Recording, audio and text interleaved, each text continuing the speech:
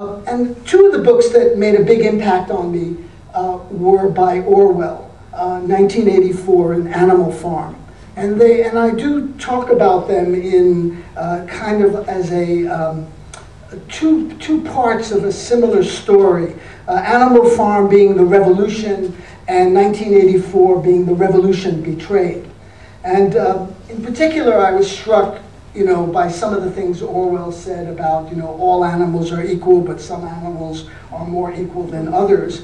Well, I could see that growing up where I did on my block on East 87th Street in New York, where we had a perfect example of class warfare, or let's say class divide. On one side of the block, if you can imagine this, were all of these tenements where there were the railroad flats. These are all walk-ups, no elevators. And a myriad of languages were spoken: Ukrainian, German. Actually, German was very prevalent at that time. We were the only Armenian family on that block. And so people, working as, elevator operators, janitors, doing, my father had a grocery store right, downstairs from where we lived. Just, that kind of bare income jobs. And across the street was another world. Across the street were brownstones, buildings of a similar height, 5 stories, that is to say, but full of rich people who lived in the whole building. They didn't have, just one room. They had the whole building, and it was very instructive for me when I was going to school to see at 8 o'clock in the morning what was happening across the street. All of the nannies were coming from Harlem to take care of the white privileged children in those brownstones. And while we were struggling learning English, the kids across the street were learning French. They were going to Europe on vacation, and we got as far as Central Park, which was not too far away. It's a big park in New York, and we thought, wow, this is the country. This is a rural area. So there I think a lot of my political foundation was laid, just from my own observation of that kind of class divide and who had the power.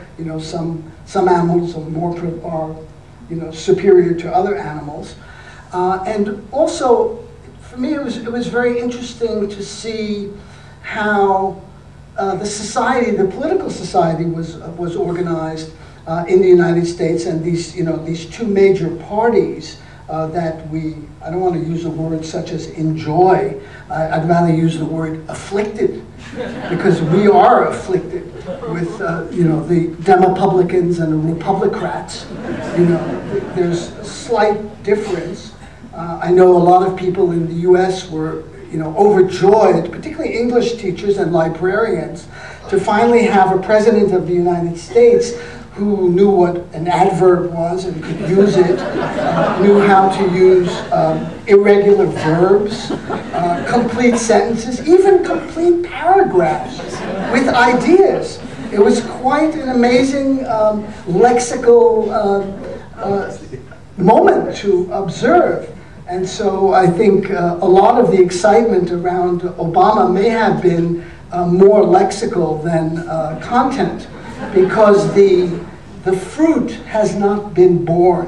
What was promised in 2007 and 2008 has not developed, has not happened, and is not going to happen.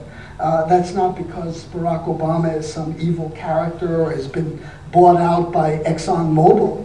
It's because of institutional structures in the United States which demand of the people who are running the government to do certain things and to walk the straight and narrow path and not to deviate from that path. So it's extremely difficult for a president to break with the system in a fundamental way, unless that system is absolutely in the ICU, is in danger of death, which is what FDR faced in 1933.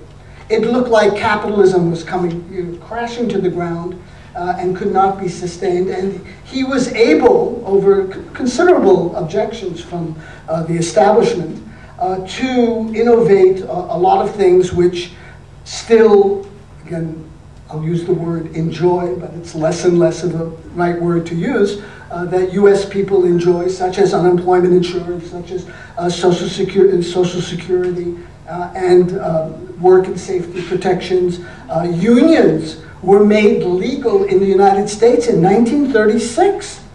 You know, this is the beacon of democracy. It was one of the last countries that actually allowed unions to organize legally. Before that, this was the Wagner Act, Wagner being a senator from New York.